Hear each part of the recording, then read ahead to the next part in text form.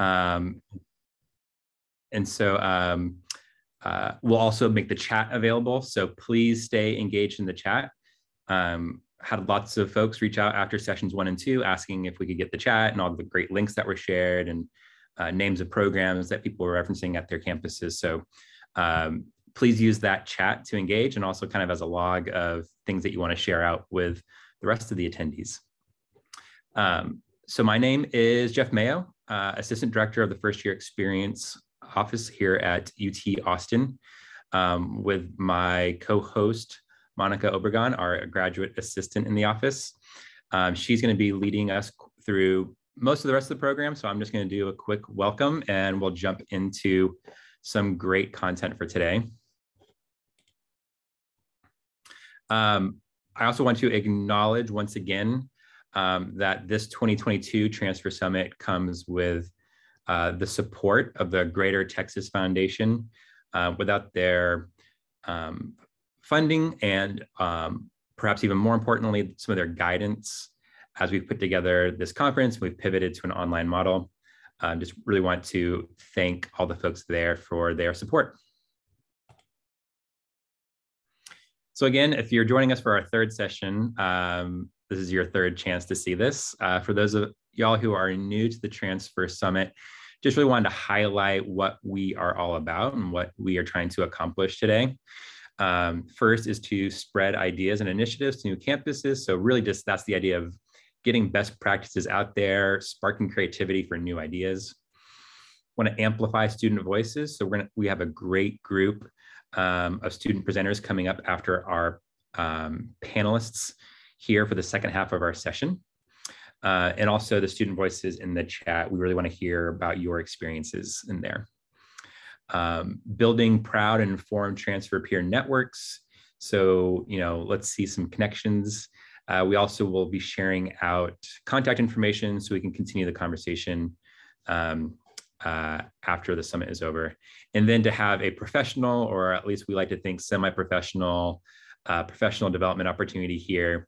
So for our undergraduates in the audience, giving you a sense of, we had a call for proposals and we're engaging on a professional level, and you can kind of get a snippet of what it's like at conferences and summits and these types of convenings.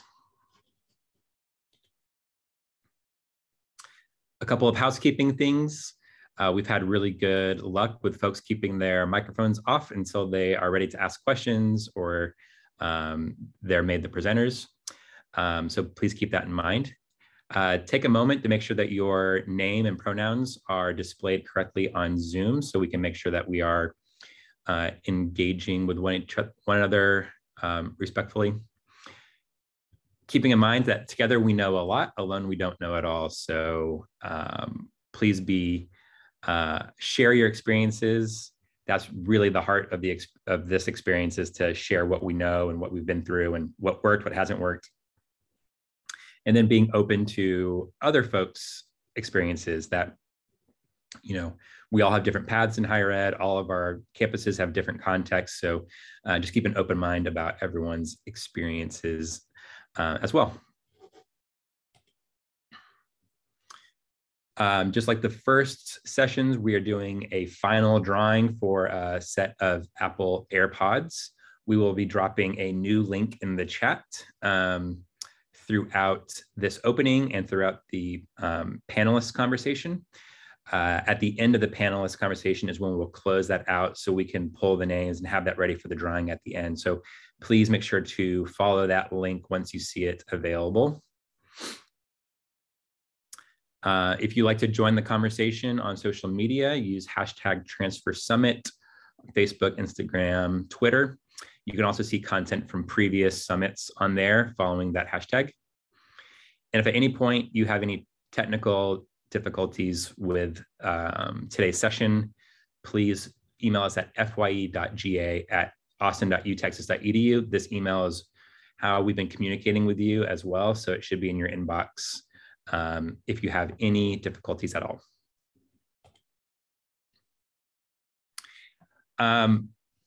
I also want to highlight our Transfer Summit workbook, which is a project chartering document. As I've mentioned previously, this was a really big part of our in-person Transfer Summit experiences.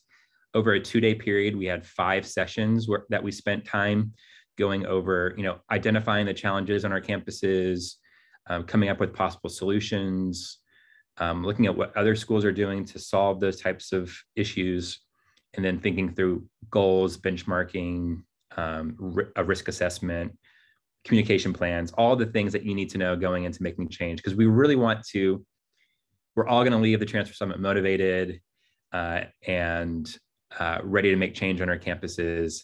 And this workbook hopefully gives you some of those tools to make those changes on your campus. Each institution that signs up will receive 1 or 2 of these in the mail. And we'll also make the PDF available when we send out an email probably early next week that will have the recordings to these sessions. It'll have a quick survey, and then we'll have some resources as well.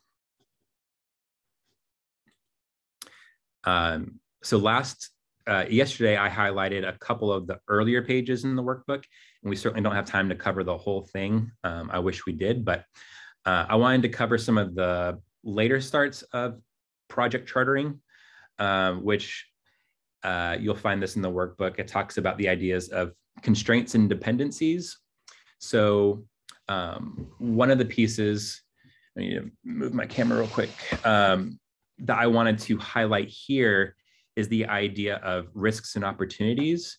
So one thing that is recommended in project management is that, we oftentimes talk about what's the risk of taking an action, of making a change, but we don't think of what are the risks of not taking change, right?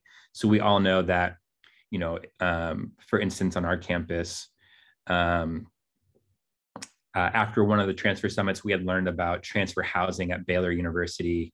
And we realized that that was something that we're missing out here. So the risk of taking action is, what if we can't fill the spots, and, it complicates the contracts piece for housing. But the risk of not taking action is transfer students will never have that same opportunity that first time in college students have to live on campus. They miss out on creating those communities. It signals to transfer students that they're not a priority to the institution. And so by looking at both the risks of action and inaction, we were able to make a better case to the ultimate decision makers that this is something that our campus needed. Another piece that's important is to think about sustainability. So especially for our student leaders who are here in the audience, your time on campus is limited, and especially as a transfer student leader, you may only be on campus for 2 or 3 years. So how do you make sure that the change that you want to make is going to be sustained once you graduate and you're off doing really great things? You need to make sure that there are structures in place, that you have allies, maybe an office that can help move the work forward, where it lives with another type of a student organization or a legislative body, student body on your campus. And then on the back of our workbook, on the last page, we have some transfer resources. I wanted to highlight this in our session today, just because these have been really great partners. Many of them have been really great partners for our office and for this Transfer Summit event. I especially want to point out NISTS, the National Institute for the Study of Transfer Students. Transfer Nation, Heather Adams was one of our panelists in our first session. She runs that Facebook group and all forms of its social media. The National Resource Center for the First Year Experience in Student-Centered Transition. They're doing more and more work in the transfer realm as well. And so the NRC is another great resource that works especially with transfer students in that first year on campus. And then lastly, Tau Sigma National Honor Society. Last year, they were super active in the chat. I wonder if folks want to, can you give yourself a little shout out in the chat if you are part of Tau Sigma? We'd love to see y'all active in the chat. But yeah, I just wanted to point out some of those really great resources that if you're not familiar with, they are super helpful for students, faculty, staff who are interested in transfer. All right, so that brings us to our topic for today. So today's theme is transfer student mental health. It really should go without saying why this is an important topic, but just to make the case. And a lot of this information comes from a report that was written by the American Council on Education that I found also through the Ed.D Foundation. We have Nicole here as one of our panelists. But there was a 2017 Chronicle of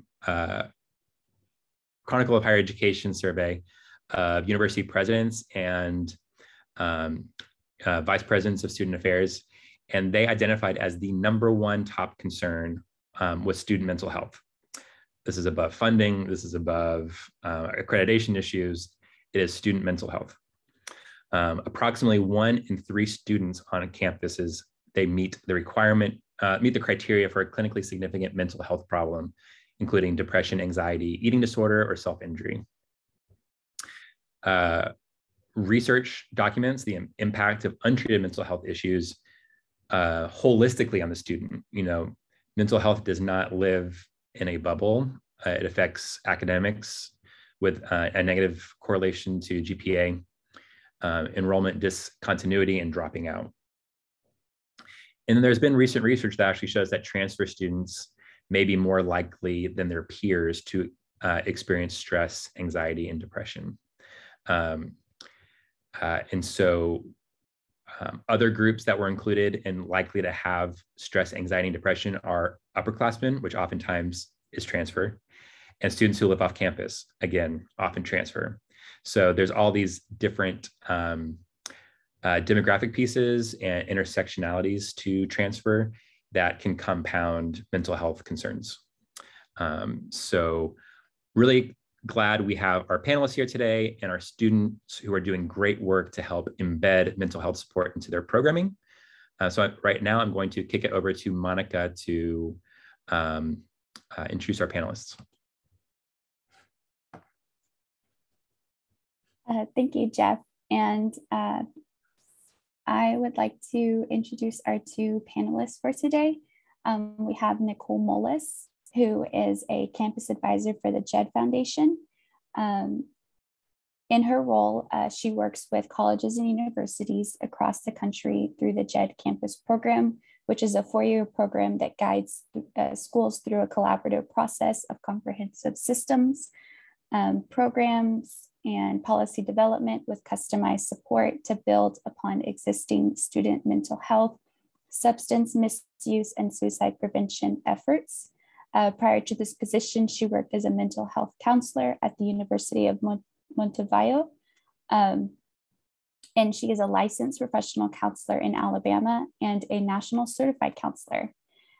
She received a BA in psychology from Auburn University and completed her Master's of Education in Counseling with a concentration in clinical mental health at the University of Montevideo.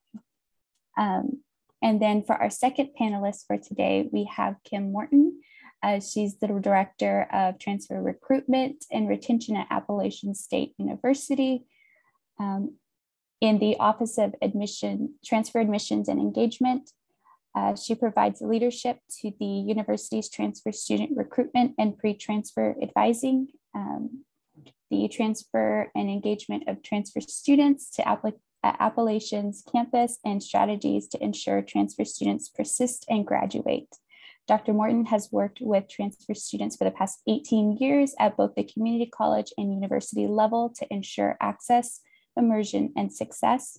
She graduated with her bachelor's from Gettysburg College, her master's degree in student affairs and higher education from Kutztown University, and her doctorate in education and educational studies from the University of Nebraska-Lincoln. Her dissertation research focused on the ease of students' use of Virginia's guaranteed admissions agreements. So welcome our 2 panelists for today. For a start-off question is just kind of like a icebreaker for the 2 of you, either or could answer first. But our first question is, what is your connection with transfer?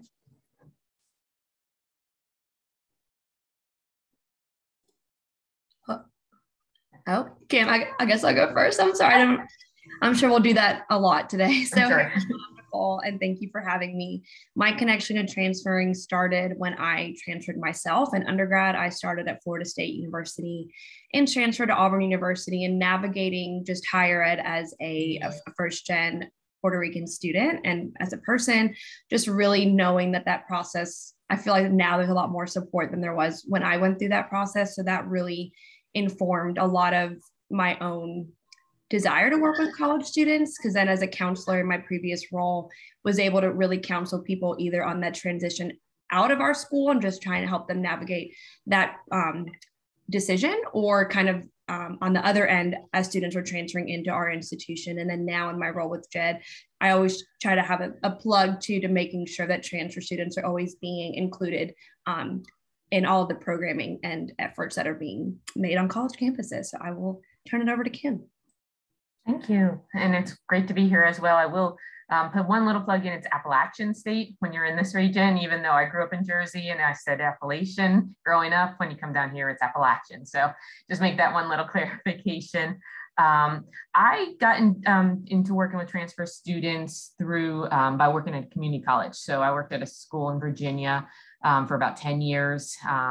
And I would help them transfer, but then I also see them come back because they felt comfortable with the staff and the folks they had been with at the community college. And so they weren't reaching out to the resources on the four-year institution because it was usually much larger. It was usually a little more overwhelming. And so they kept coming back to me and to us to ask those questions. Well, how do I do this? And how do I do that? And you're trying to encourage them to get integrated into their new campus. And so then as I looked to make a change, I ended up on the other side of it, working in a four-year institution, helping with the transfer process. And at App State, we have quite a large office of, we're expanding to 22 people in our office that work with transfer students. So we really do help the students from the very beginning when they're first starting to think about it all the way through to graduation. It's actually, we have a transfer alumni network we're trying to get off the ground. So we want to stay involved with alumni after they graduate.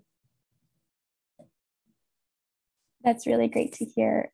Nicole, you brought up a good point about inclusion and making sure that the transfer students actually feel included, as well as Kim brought up with Appalachian and your office having such a large group to be able to help the students and to provide those connections for them to transition and to provide that retention for them as well. So that's awesome. Second question for both of y'all. I'll start off with Nicole since you went first. As we have seen over the course of about 2 years, there has been an addition of a global pandemic that has altered plans in higher education for transfer students. And I'm pretty sure in both of your roles, you've been able to see that. And what are some of the challenges that transfer students are currently facing or that you have seen?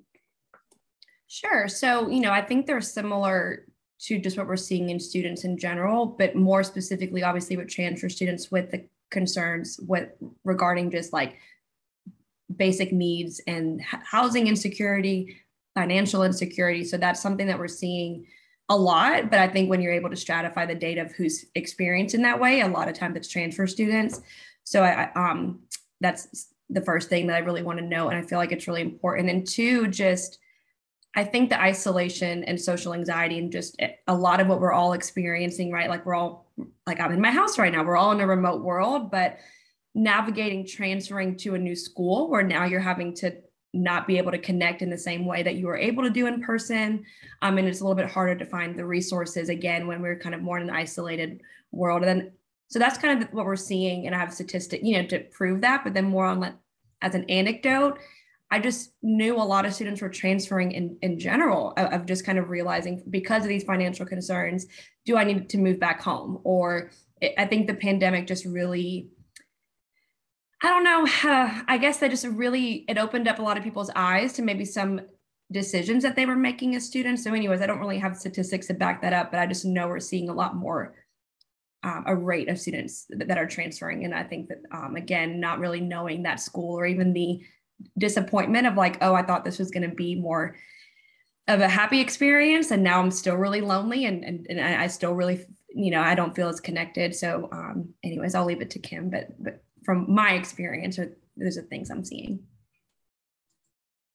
Yeah, I agree. And I think one of the, how it impacts transfers more is as we are hopefully coming out of this COVID, the first year students, the students who came as their first year are going to have 4 years, 3.5, 4.5 years. So while their first year might have been disrupted and their second year is just a slowly build up to more of a normal, transfer students sometimes they're only at the school for 2 years. And so their total time of experience may have been disrupted.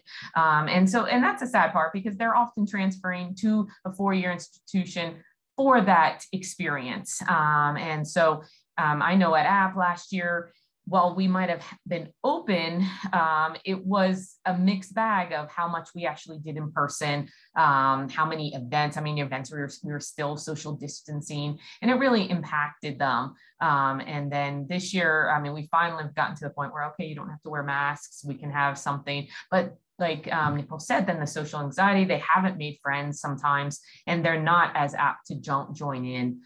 We're also seeing and it's not just on transfer students, this is for all of our students, kind of I want to say hangover, but that's probably not the best word to use, but you know what I mean, in academics, because they were on Zoom, now they're trying to get back in the classroom. They've lost that ability to have interaction in the classroom. There's still that hybrid model in some instances.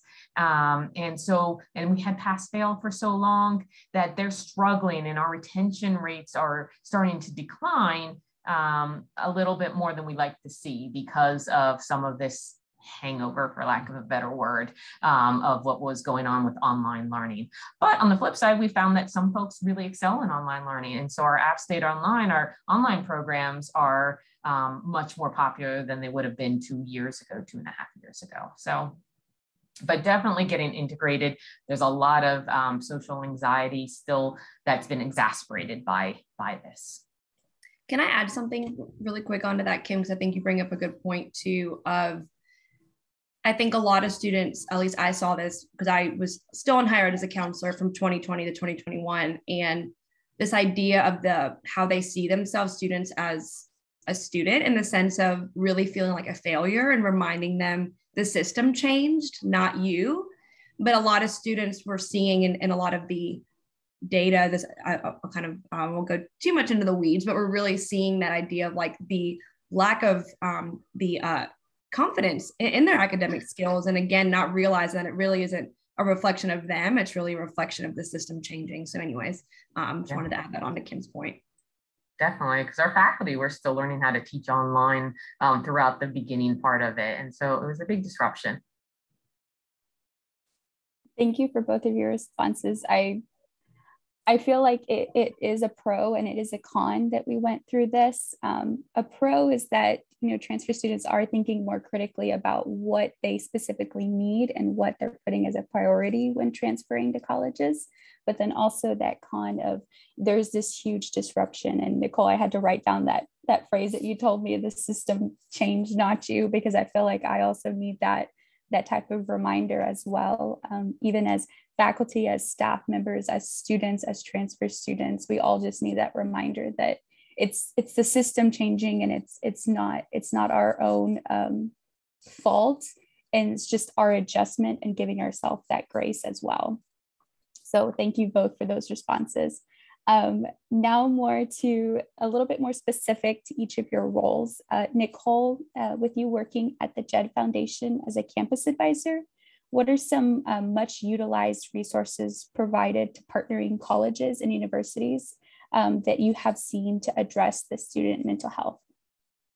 Sure. So the number one, I don't know if anyone is familiar with the survey out of the University of Michigan. It's called the Healthy Minds Network, and they have a student survey. So we always really encourage all of our schools, and you don't have to be like a JED campus to do it. But I really like to start there because it's really a campus climate survey of really the perceptions of student mental health and just how students perceive their own health is in general. And I really like to encourage schools to do that because a lot of times in higher ed, specifically. We all love to try to figure out what students need, but we forget to ask them sometimes. So really encouraging students to participate in that survey. I've really been able to see that to be really helpful to my campuses, specifically to transfer students, because when you are able to administer that survey, again, from the University of Michigan, you're able to stratify it. So I encourage them of like, look at the data, who is not feeling connected to campus, who is not, and typically, I don't think it's a surprise to anyone. A lot of times we see those as transfer students, or to what Jeff said earlier, students that are off campus, or the upperclassmen. And again, that overlap with transfer students.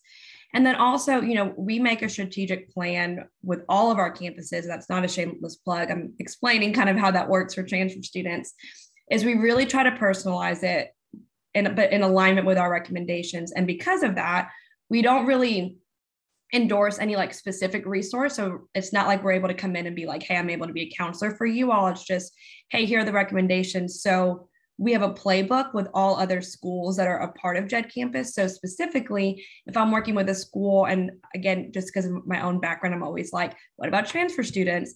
We have examples of other schools in our network that have like some programming or flyers, or just like to really help them. So that's kind of how I see our work being really helpful, is it's not just an empty kind of like, hey, we recommend this. We also have examples of how to do it. So that's something that I really feel like is also really helpful in the work that we do. That's great to hear, and knowing that it's not just recommendations, but also resources that you've seen either be successful in other campuses or other campuses have utilized, and that it could be replicated elsewhere in the same setting. Exactly. Yeah. Moving to Kim, Dr. Morton, being at the university level, how has your Office of Transfer Admissions and Engagement adjusted to transfer student needs? I know you've kind of touched on it with retention and how that's been an issue with campuses. And then in particular, how have your programs addressed the mental health of transfer and non-traditional students as well? Sure. So one thing I want to just clarify from the beginning is that I'm not a mental health expert. I don't have a counseling degree like Nicole does. What I do and what we do at App is we collaborate. We're a big collaboration school. And so when we see needs being unmet, or we see some gaps in services, that's when we outreach and we bring folks in to help along it. So the other nice thing about App is there's always a stigma of getting help for mental health counseling, but I don't find it as, we haven't found it as bad at App. So we actually have to implement a lot of group counseling because there's just not enough individual counseling sessions available for our students. So one of the things that we've worked with the Counseling Center to do is a transfer counseling group. And so it allows students that are in the similar, going through a similar transition, a similar integration challenges to work with other students going through it together. So we have worked with them on a counseling group, and some of their themes, I had reached out to them ahead of this. I'm like, okay, what are some of the themes you guys are seeing? And it's basically what we've been talking about, struggling to get connected on campus, feeling social anxiety, missing friends from back home or meeting people here, similar things that we always hear about transfer students. And 75% of our students do live off campus as well. So it's a lot of that when they first come here. Our social work department also has put together a care collaborative group, and they do group counseling as well. Their students do. And so they put together one called Balancing Act for our non-traditional students. And so we help, and what I'm doing is I'm helping get the word out, and we're marketing it and encouraging students to do it. We also have transfer student mentors. And one of the things that we work with our faculty and staff with, because when I say the word mentor, it's not a true mentor-mentee relationship, since we have 1,500 new students every year and about 15 mentors. And so obviously that would be way overwhelming. But what we like to do is provide the opportunity. So if a faculty, staff, a parent, student themselves raises their hand and says, I'm struggling, I'm not getting connected, I've been here for 2 months and I haven't really met anyone. we're going to hook them up with a mentor, pay for them to take them to lunch or coffee or something like that, and help them form that relationship, get some some advice and some friendship. And then the mentor usually brings them to some of our engagement events that we offer for transfer students.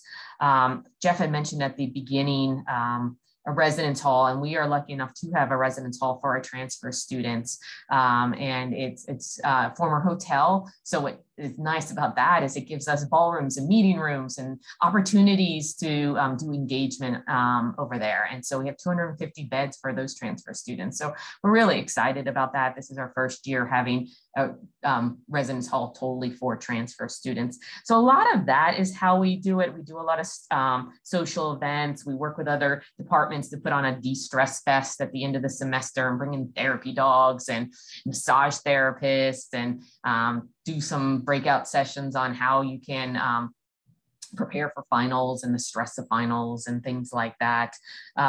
We have I've kind of created an ad hoc road group that's looking at our non-traditional students. App is a very traditional age campus, but we do have about 5 to 8% of non-traditional students.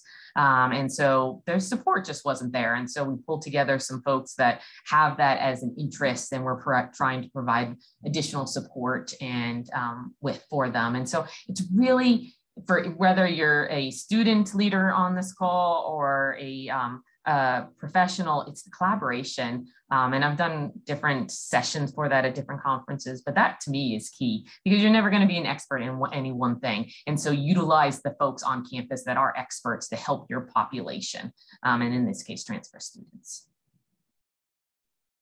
Thank you, Dr. Morton, for bringing that up and emphasizing the collaboration between different parts of campus as well.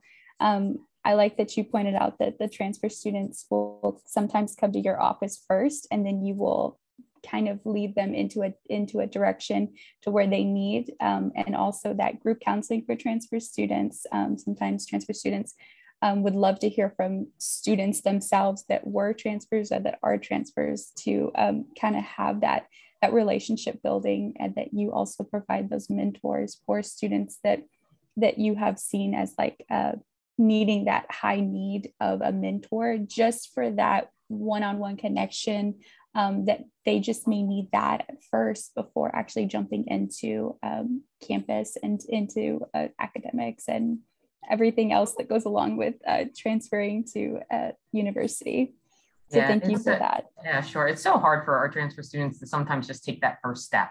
And that's tell them, we have a phrase we use is, you need to be comfortable being uncomfortable. You need to be comfortable putting yourself in that uncomfortable situation. And then we use our mentors when we're in events. And I heard a long time ago at a conference calling it the spatula effect, where you're just going around and you're peeling those people that are on the sides, not interacting, off and into the conversation and the activities. And so that's what we really use our mentors for. That's really great to hear, and knowing that they're being included. And even if the students are, they need someone to reach out to them rather than them reaching out to the office as well. Nicole, on the JED Foundation website, it stated that over 4.8 million young adults attended schools that use JED programs to support their mental health. JED's Foundation's CEO, John McAfee, wrote an op-ed article for the U.S. News titled "The Pandemic Can Pave the Way to Better Mental Health Care," where he talked about the rise in mental health challenges in young adults. How has your work supported universities and specifically transfer students in meeting their needs? Yeah, absolutely. And you did say it right, so that is fine. I was on mute, so I was trying to tell you that it was right. But, I think that's a very big question, so I'm going to try to condense it right to be helpful to you all. But the first thing, I know sometimes that article can be misleading of like, well, how, are you saying it was a good thing that we went through this pandemic? And it's not that. I think there's just more, I think before, I'm sure a lot of students probably feel this on the call, we really romanticized what being a college student was. And what I mean by that is like, it was normal to pull all-nighters, right? Like it was normal to do all the things and be involved and not sleep and not eat, you know what I mean? Like all of it was in our media. So I feel like the pandemic really shed light of like how we treat college students and that this was not normal, right?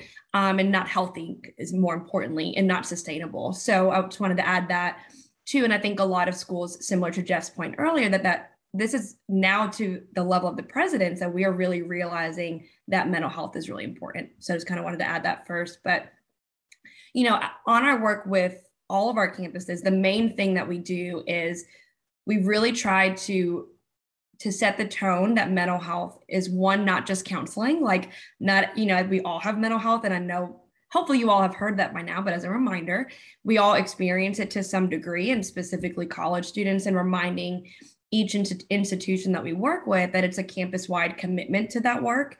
So really, and that's really the place that if you look at our impact report after the 4 years, we always see a high increase of how schools, because a lot of times before we come, it's like, well, all of mental health was kind of in the counseling center, not really across everywhere where it needs to be. So I would say whenever I'm working with a school, because then the reason why that's the first goal is because it's usually easier to implement everything else if you have that support from the top originally.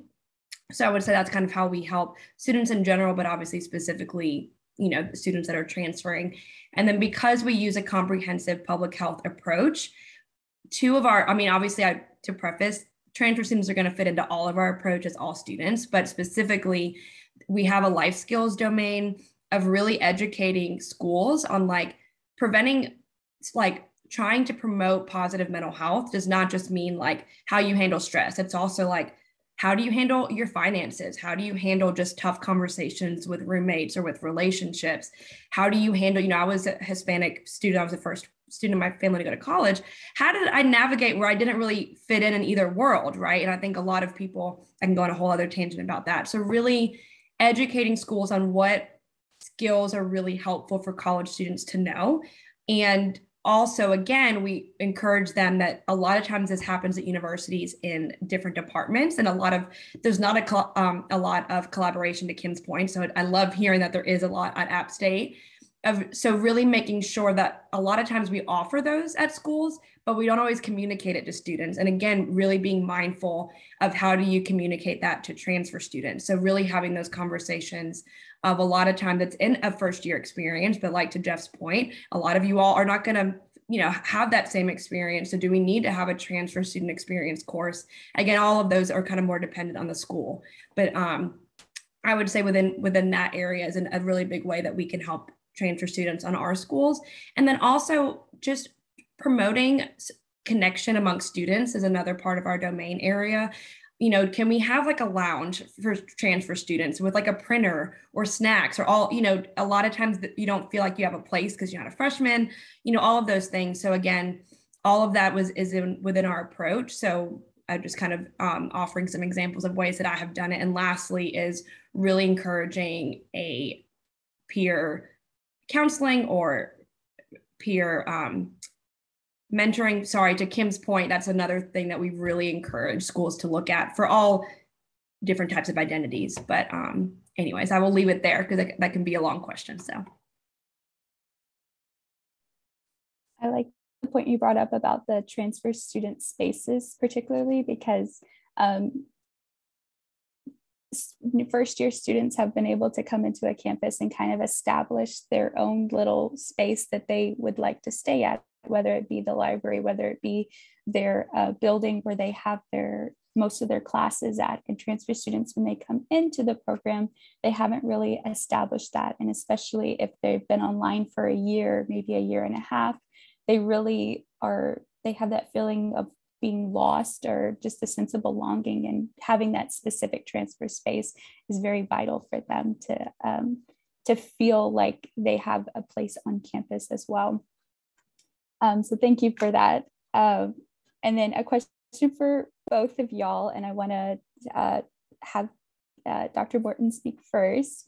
According to recent research, something we've been touching on today, transfer students are more likely to have a lower financial aid when coming into their new university or new campus, more student debt, and then at a higher risk of mental health diagnosis.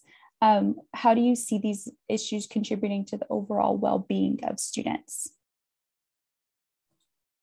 And I think something that adds to that is they have this feeling that they're behind, because when they're comparing themselves to the folks that graduated from high school who went straight to a four-year institution, all of a sudden they're starting to feel behind, and they have this feeling that they need to catch up and they still need to graduate at the same rate that someone who might have gone straight to a four-year school. And not that they're going slower, but sometimes not all of our credits transfer, and sometimes it's a wavy line. And one of the things, Nicole mentioned the romanticism of higher ed, with being up all night and cramming for a test. I think something that also a stigma we also have is that you have to be done in 4 years. And that's awesome if you can do it in 4 years, but we need to take the pressure off that it doesn't have to be done in 4 years. If you have to work in order to afford your education, then there's nothing wrong with taking 5 or 6 years. I always tell the students that I work with, unfortunately, you're going to be working till you're 65 or 70. There is no race to get out into that workforce. Sometimes adulting is not as much fun as you think it's going to be. So enjoy your time at college. And if it means you're doing 12 credits at a time, and you're also working and you're taking care of yourself mentally, then do it. Do what's right for you. Don't ever compare yourself to other people. And I think that's really something we try and impress on our students. And it sometimes goes against what the rest of the university is impressing. They're with their advisor and like, okay, you got to be doing this and this and this. And we just need to restart that conversation. So that's my big part of that answer. Yeah, no, that's a great point, Kim. I appreciate that too, because it kind of echoed what I was going to say, so I will add something else. No, but I also feel like, I'm going to be pulling more from me being a counselor and kind of being able to counsel college or transfer students in my experience. So not statistically, it's, again, more anecdotal.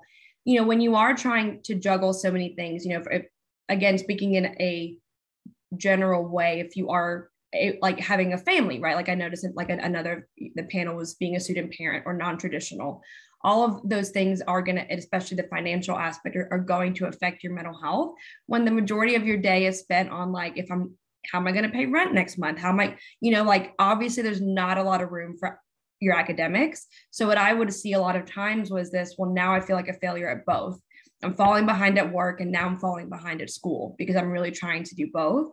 So I always like to encourage people that the measuring stick that you use is not always to be the same for everything, right? Like it's really important to give yourself some grace. And to Kim's point, like it does not need to happen in 4 years. And I love that example of like, you're right. Like it's not super fun to be an adult. So why rush it, right? Like enjoy school. And I think you would help you be a professional too, having some experience in the workforce and all of those things, which hopefully but yeah, so typically if you're concerned about your if you're concerned about your finances, what I'm trying to say, that also can bleed into just nutrition, right? Food, housing insecurity, all of those things, which hopefully it's not news to anyone. All of that is going to impact your overall, just your health in general and specifically your mental health. So those are the things that I'll add.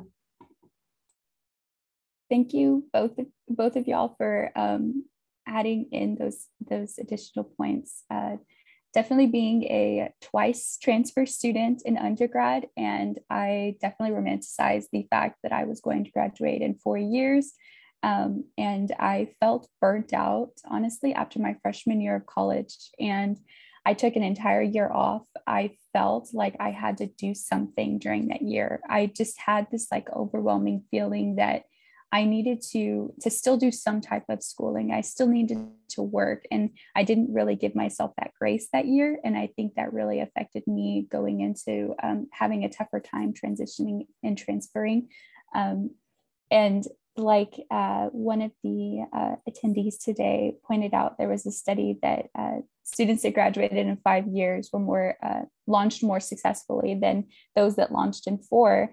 And graduating in 5 years and now being in grad school, not thinking that I would really ever go to grad school. I thought I was going to become an adult with a full-time job and go into the workforce right away. It was a very different experience, and it worked out for me in that way. And not seeing it then when I came back home, but seeing it now and being really appreciative of taking that break, especially needing that just a break in general, and feeling like that's not a look of failure. That's a look of actually prioritizing yourself and prioritizing what you need as an individual.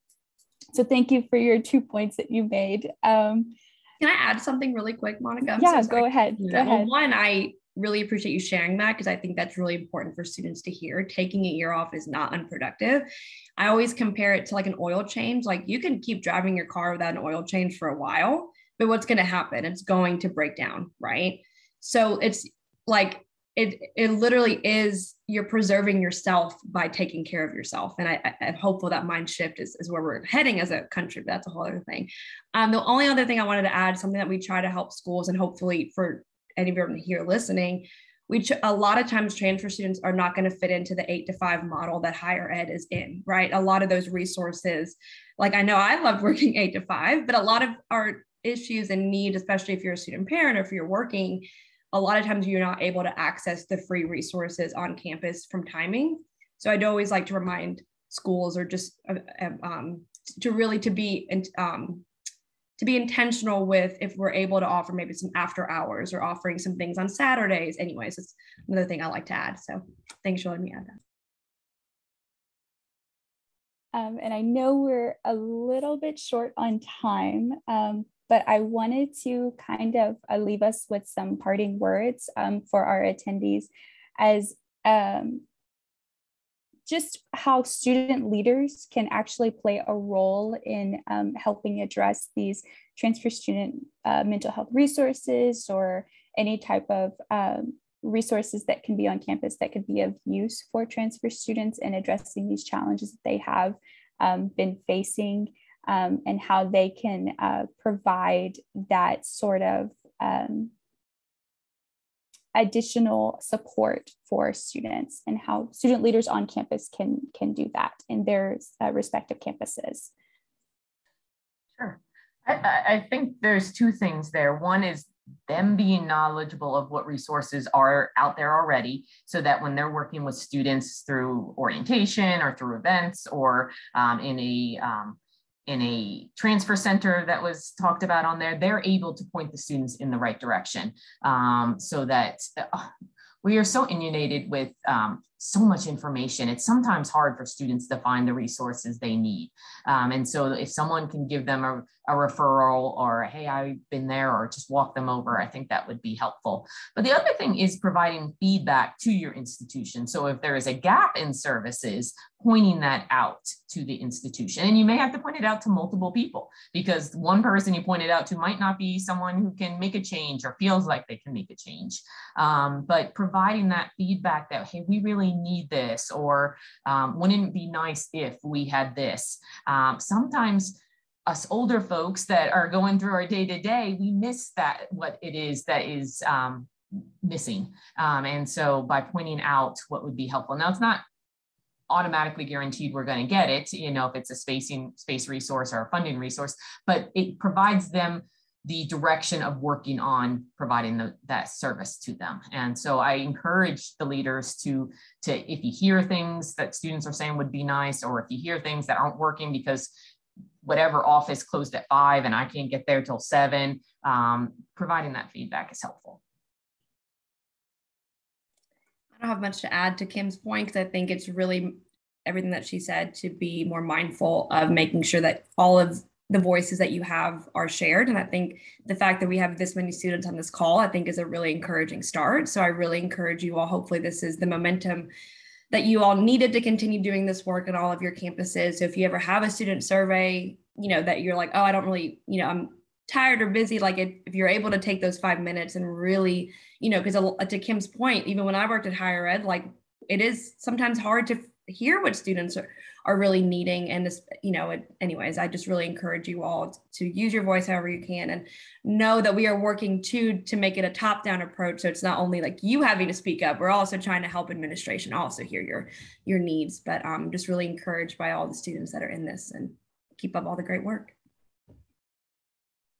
Awesome. Well, thank you both for adding into this conversation over transfer students and just students' mental health in general in campuses, and being able to see the approach that it can start with students, but then also providing that additional resources and support for the administrators and for the deans at the top to be able to implement those policies or approaches that can really benefit the students overall.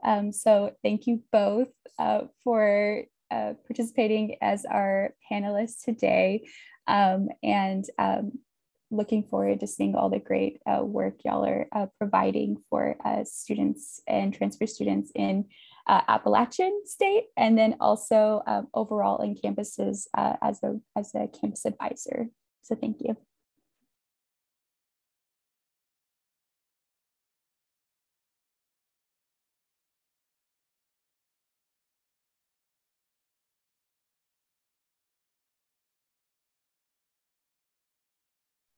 So now, moving from the panelists, now we're going to be seeing a presentation put on by the University of California, Santa Cruz. And I believe they are on, yes, they are on.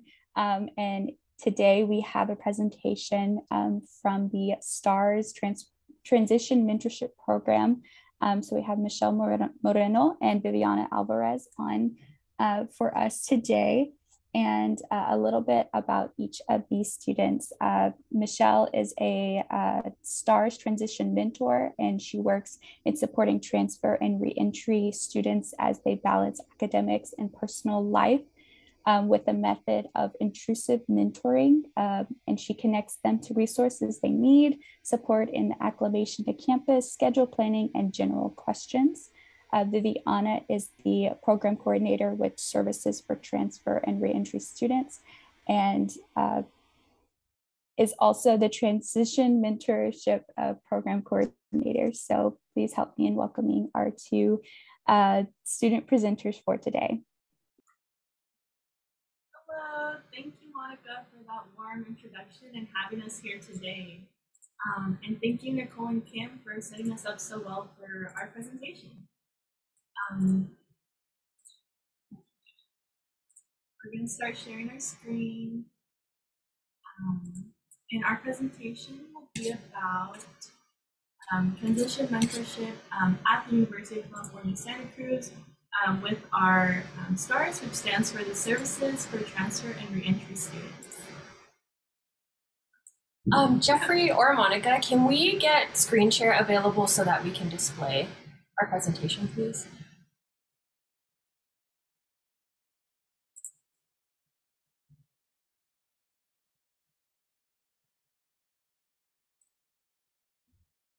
I think you should be able to now. Okay. While we're getting that settled. Okay, perfect. Awesome. I'll go ahead and introduce myself. Again, my name is Michelle Moreno, pronouns she, her, hers. I'm a fourth year here at UC Santa Cruz studying Spanish language and linguistics, and have been working as a transition mentor at STARS for almost a year now, or a year. Awesome. And my name is Viviana Alvarez. My pronouns are they, them, and theirs. I am a program coordinator with STARS. You'll hear us refer to the acronym a lot. I had the privilege of joining the STARS community back in August 2019 when the Transition Mentorship Program was just in its beginning stages of being created from idea to fact. And so it's been really incredible for this to be a very hands-on experience in building it. Yes, we saw your note, Sarah. So let us know if you can't hear us too clearly. We're also in California where it is a little hot today. So I've got the fan and our AC or filter going. So that might also be really distracting too. So just let us know what you need from us. Awesome. Thank you.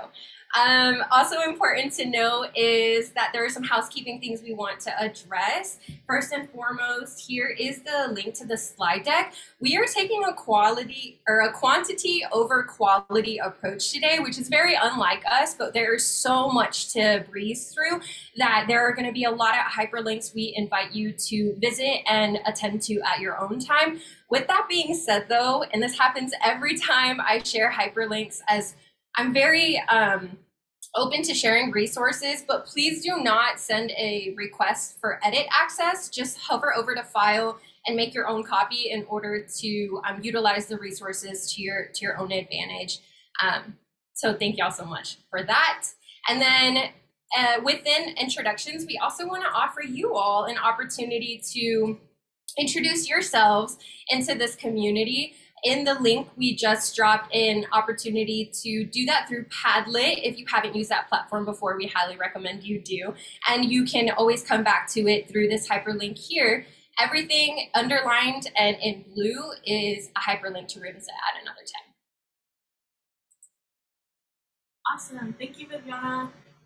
We hope during our time together, we're able to learn the following learning objectives. Firstly, in this session, we'll address a few components of creating and maintaining a successful mentorship program. You'll learn about utilizing scripted quarterly check-ins to guide conversations with the mentees. You'll learn how mentors establish trusting relationships with mentees that welcome them to move through fear and uncertainty. You'll learn how to embody an uplifting work culture that invites everyone to be their authentic selves. In this we've organized the overview to cover the foundation of TMP firstly, secondly, components of intrusive mentorship, and thirdly, our STARS work culture.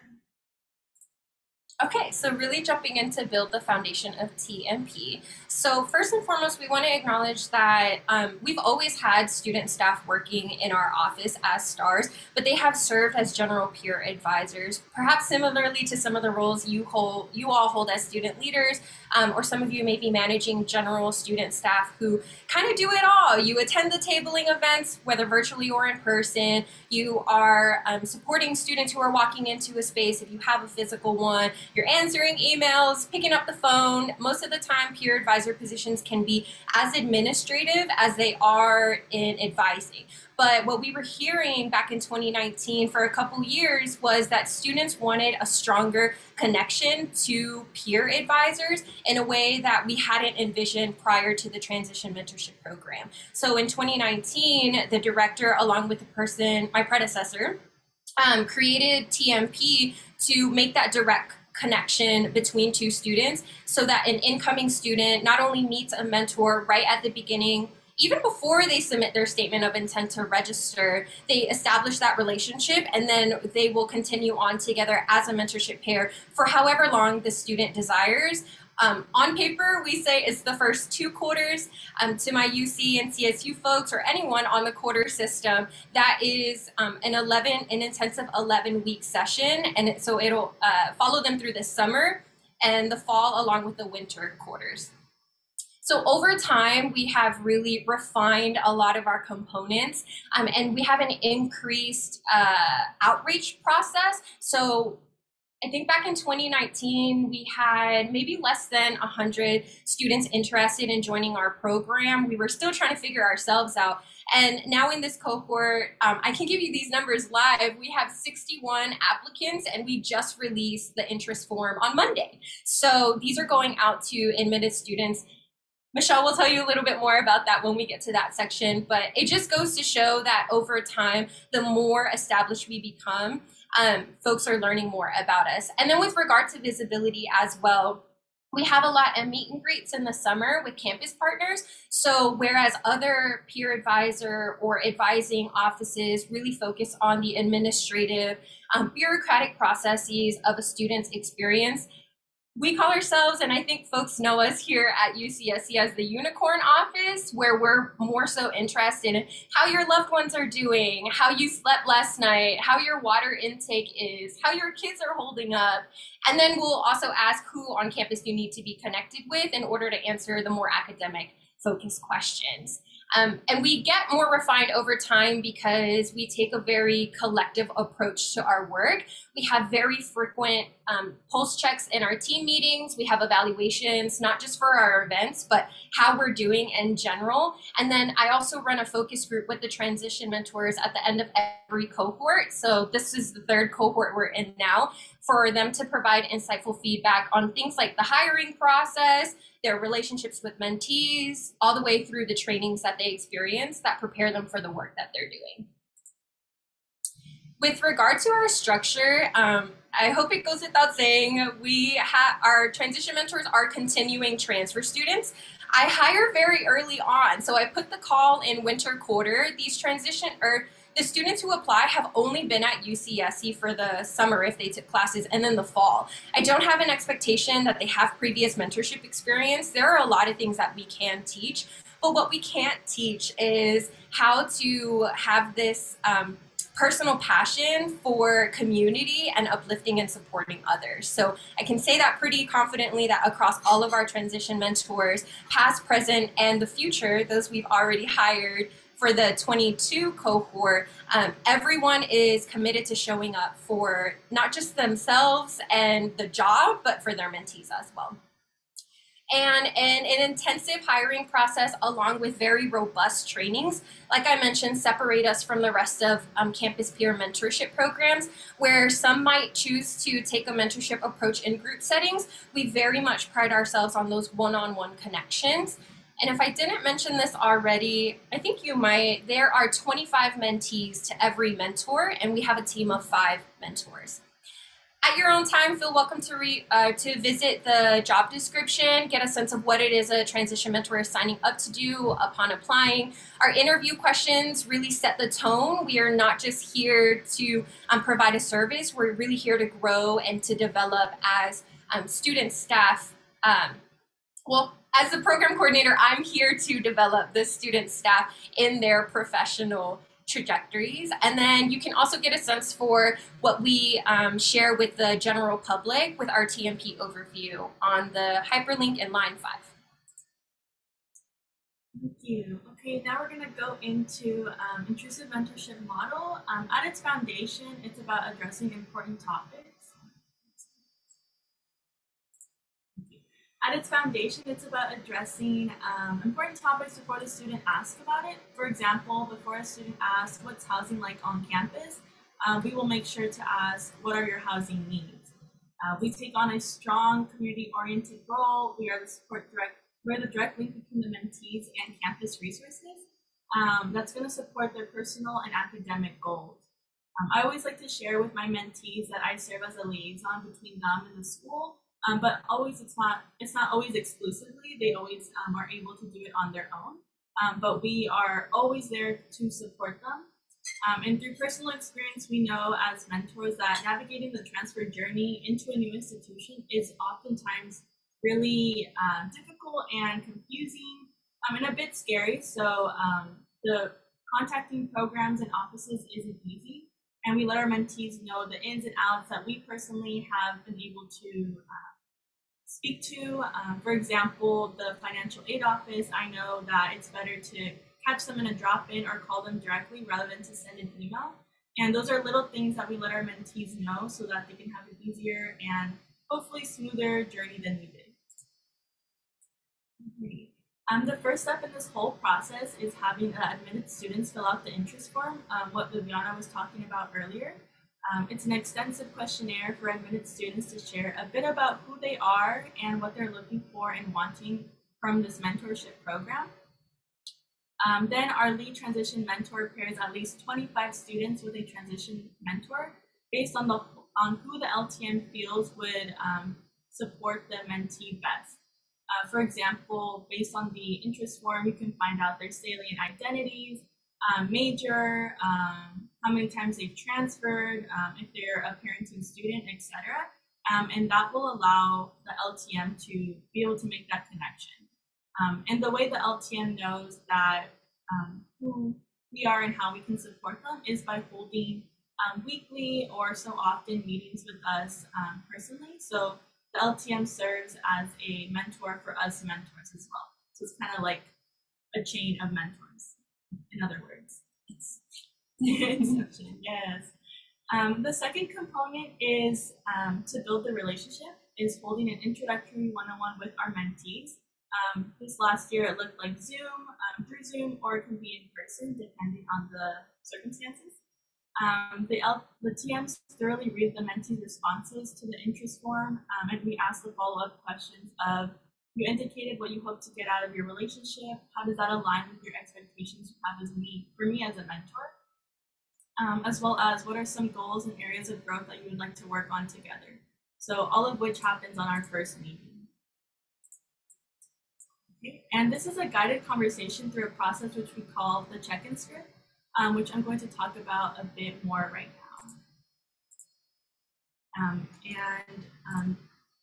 During the staff meeting, we review the protocol intentionally, and we encourage our TMs to make a copy of the master agenda, which is what you're seeing right now, I believe. So we'll make a copy of this just so we could simplify it and put in our authentic self and make it more comfortable based on our own language, since this is really specific, robust, but it just makes sure that we have the recommendations of what we should be talking about so that each mentee is getting the same information across the board. It also encompasses an email version at the bottom, formatted as recommendations rather than questions, so that the TMs can send it to their mentees after the meeting. As a reminder of what was discussed, and to those who don't schedule one-on-ones, most students sometimes we make it really accessible and going along with the not one size fits all. Sometimes they can't have a meeting with you, they're super busy, so they'll opt for an email, and the email version is what we would send to them. So they can still get the same information, still serve as a mentee, but just alternatively. Yeah, and if I can also add, I hope that y'all can see the overview very briefly right now. There, in a quick note, as I mentioned, the priority is really the one-on-one conversation and relationship between the mentor and the mentee. And they also hold a quarterly event. So in that quarterly event, each transition mentor is facilitating one workshop that will cover a specific matter with regard to transferring into a research-intensive quarter system school. So as you can see here, Michelle in the fall did cover the topic of time management. And so when the transition mentors meet with the mentees, they can ask, did you get to attend Michelle's session? And if so, what did you get out of that? And let's have a follow-up conversation about that. Additionally, we had Diego facilitate a workshop on transitioning into the quarter system. And so if folks don't know what a quarter system is, I certainly didn't, coming from a semester system. It is an extremely intensive 11 weeks. And many of our transfer students talk about the challenges and barriers they experience with time management, particularly in that transition. So it is such a pivotal component to our program. And as scripted as it looks, as Michelle mentioned, the transition mentors, if they don't have mentorship experience, can use this. Sometimes that first meeting is a little nerve-wracking. I hire them, sorry to use the quarter system, but they get hired week 3 and they are meeting with their mentees week 8. I only have 5 weeks with them and 3 2-hour trainings for those 5 weeks for them to really feel secure and confident in their roles. And this is one of the ways that we build that confidence. Definitely, it definitely aids in the first time jitters, and like I said earlier, to make sure that everybody is getting the same information. Even though every conversation is going to move organically and you will talk about different things together based on the student's needs, this just makes sure that everybody is on the same page. Yeah, and also Jeffrey, to your comment, absolutely. I think from the get, we got really excited and jumped in, but from the get-go, I think what's also worth noting is that we take a very whole person approach. Actually, this serves as a really great transition as we get into the STARS culture at large. So, I said I was going to fact check the number. So TMP is only one program within STARS, and then we've got, I believe, 6 other programs. As a center, we have a culture grounded in community care that really disrupts and challenges and pushes back against a lot of traditional notions and socialized notions of what professionalism looks like or doesn't look like. I think when I first got into this role, yes, I understand that I had vacation time and sick time, but to really genuinely come into a space and talk to my director about, hey, my headspace is just not where I'm not in a headspace where I can serve and be of use to other people. I need to tend to myself. And over time, there really becomes this trust in sharing vulnerably where folks are at as people first, outside of the work that we give, knowing that we can't pour from an empty cup. So if you come onto the slide deck, you'll be able to access this hyperlink. Outside of my TMP job, I really love to facilitate a training on the community care model. It's something that's near and dear to my heart, and I learned at the University of Vermont in the Higher Education and Student Affairs program. And so learning that there and then coming into STARS where it was already integrated, we just didn't necessarily have a theoretical framework for it, was incredible. And so the community care model really marries this idea of what self-love looks like and then what collective liberation looks like. And so it's not just you escaping a toxic work culture to tend to your personal need. We are all collectively invested in supporting one another and getting where it is that we need to go. So here's another resource brought to you by our director. It's really important that we also acknowledge how from the top approach, if we didn't have such a supportive director in our really setting the tone for what kind of space we are, I think it would make the work just a little bit harder. So this is a resource that showcases how there are 15 work practices that are ingrained in white supremacy culture and really what the antidotes are to them. So what are toxic work habits that we bring either into a workspace because we learned them as students, or that's how it was at our last institution or in the last workspace. And then when we get to this place, there's a lot of unlearning that has to happen. Some toxic work culture or habits are perfectionism, either or thinking that is very set in this binary, mutually exclusive framework. A sense of urgency, especially important to challenge in a pandemic when people are literally just trying to get by. Mentors working with their mentees to help them advocate for themselves with their instructors when a deadline is coming up. Sometimes that's the first time the student even is encouraged and supported in the process of self-advocacy. And that is a very important topic to the relationship building component. In power hoarding, TMP would not be what it is if I made all the executive decisions as a program coordinator. As I mentioned, the focus groups are very pivotal to our growth and our progress, along with weekly one-on-one staff meetings, our retreats with the rest of the team as well. So we invite you to check out this resource and ask yourself, how in your spaces do you have toxic work cultures and habits that don't allow you or the folks around you to come in as their full human selves? And also to the student leaders who are graduating, I don't know if you mentioned that, but Michelle is due to graduate soon. I think we're always talking about here, we were just having this conversation, how do you, in the interview process, in reviewing potential job employers, ask yourself, will I be able to be who I am and my fullest and authentically without feeling like I'm walking on eggshells? How does the work culture at this institution or organization support my wellness and my overall being? Thank you for all of that, Viviana.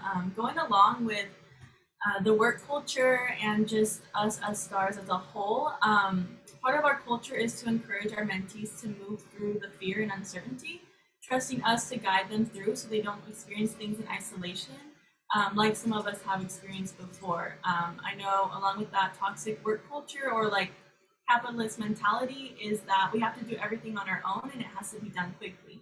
We are very much not in support of that, and so that is what our whole program leans towards. By that we mean learning about their goals, encouraging them to pursue them, and or advocating for themselves through different programs.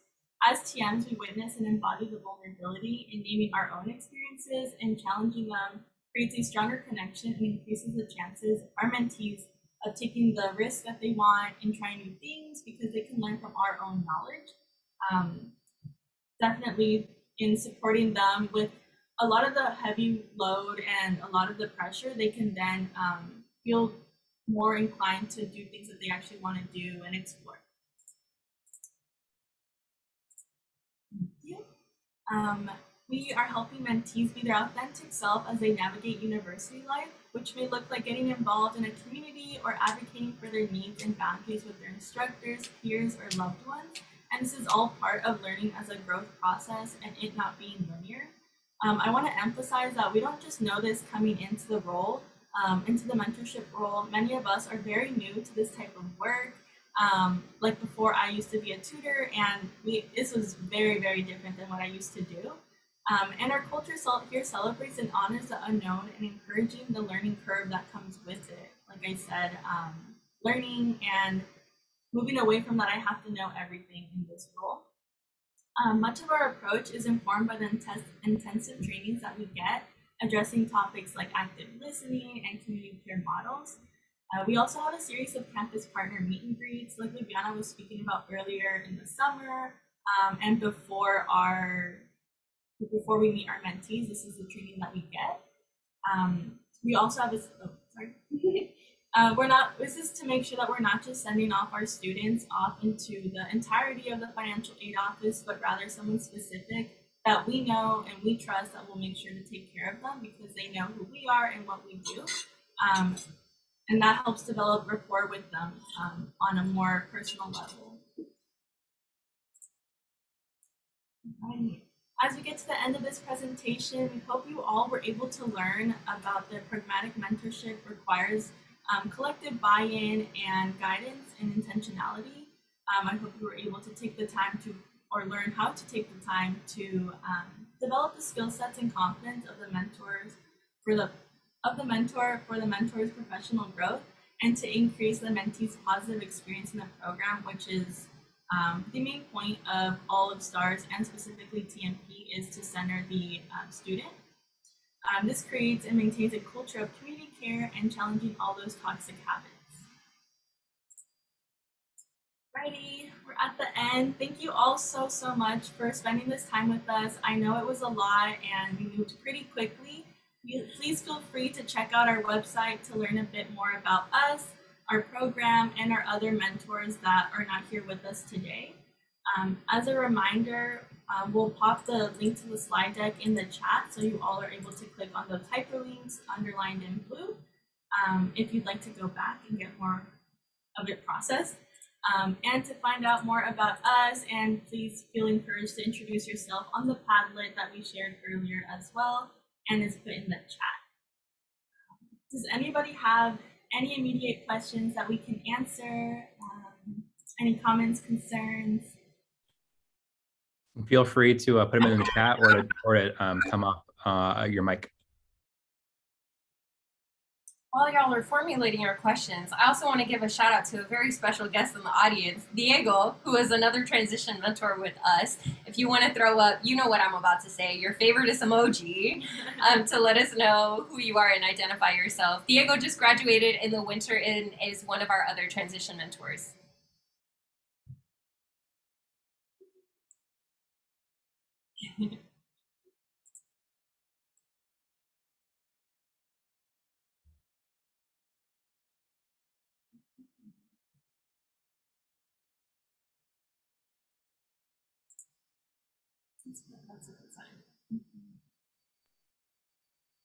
So it doesn't look like I see any questions for our presenters, but major kudos to our presenters today for their awesome presentation, and then also additional resources for these student leaders that are also in attendance for this summit.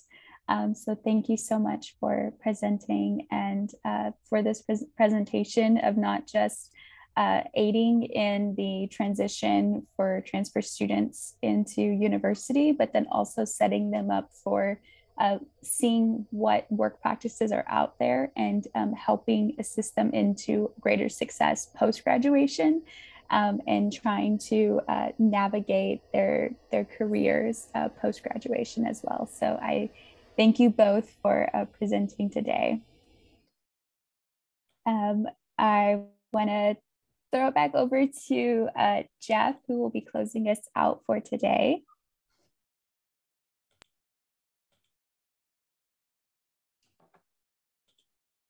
I just want to thank our presenters, lots of great information. I love how, and I think this is important for all of us, that mental health is not your primary task. That's not what you've been told to do, but it's a part of every little thing.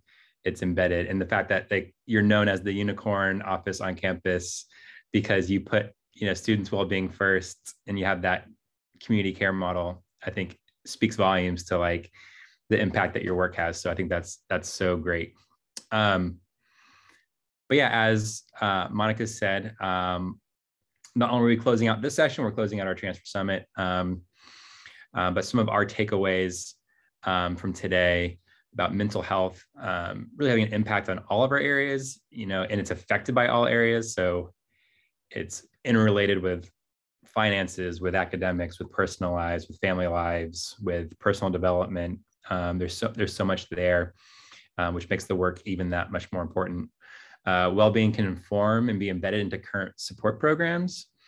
Sometimes the way I construct this in my mind is the idea of it's great to have an hour-long session about mental health, and you've shared resources, but I think even more impactful are these 1 or 2 minute interactions, or the types of things that you mention on a daily or weekly or monthly basis, or points of contact with your students. And you start to have a culture like they do at the Unicorn Center. So we don't have to be experts. I think sometimes we're hesitant to talk about mental health because it can feel like a taboo subject or something that's been stigmatized, but we're not going to be able to break that stigma if we don't make it comfortable to have these conversations and make safe spaces to share. So, but again, thank you to our panelists, our presenters, and you'll be hearing from us closing out